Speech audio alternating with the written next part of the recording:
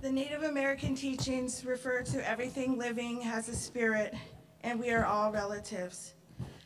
To have a good life is to learn how to be a good relative. We are all interconnected.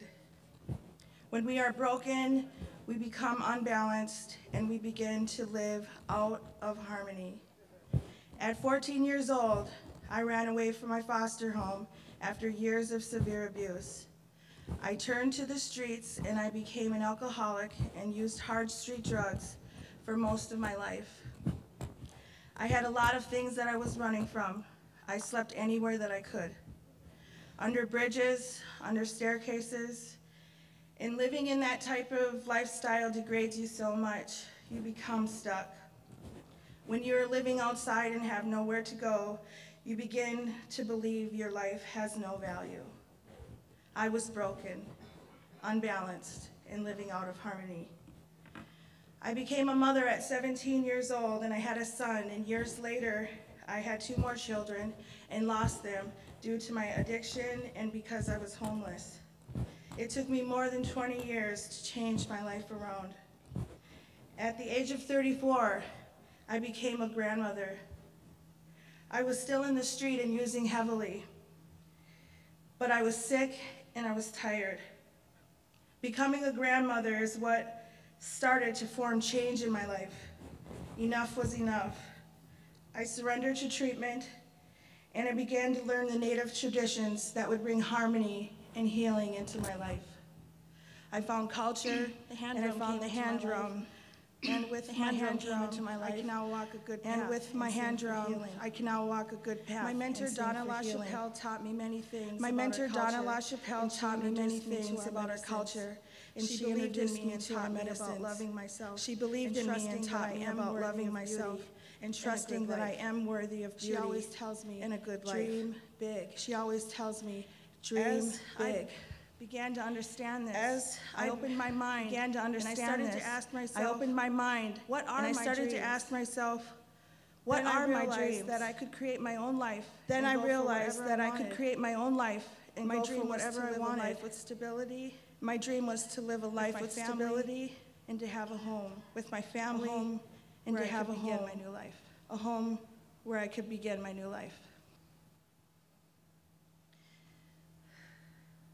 With a lot of hard dedication and work, I got my first house. When I moved in, I was so excited, but I didn't have anything, and it felt overwhelming because the walls echoed. It didn't quite feel like home yet. Then I got connected with bridging. On the day of my bridging experience, I was so nervous. I had so much anxiety over whether people would judge me for needing stuff. But from the moment that I walked in the door, the staff began to feel like family, like relatives. My shopping assistants were very friendly and genuine. They treated me as an equal.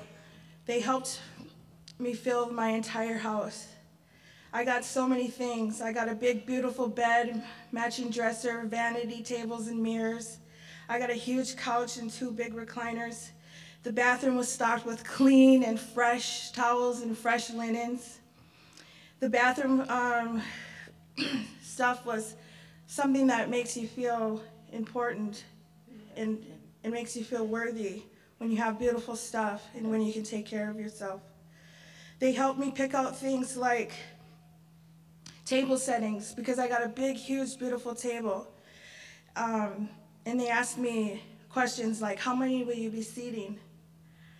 One of my favorite things is my fancy blender. And wait, a teapot. I got a teapot so that I can have my lady friends over for tea and good conversation. These things tugged at my heartstrings, and because of it, I learned how to take care of these things. I was so thankful. I had so much stuff. And then I was like, how big is your truck? Are you guys sure that we can fit all of this stuff? Because it was so much, and I really wanted to take everything home. And that's when Jerry confirmed, and he said yes. He said, whatever you pick, we will fit. And they did. In this last year, so much has happened in my life. I returned to school, and I'm now in my 2nd year of college, and I'm a full-time student with a 4.0 grade average.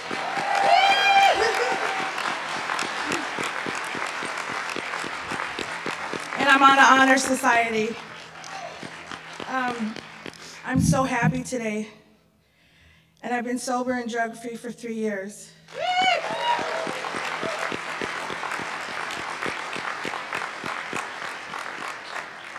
And I'm getting my family back.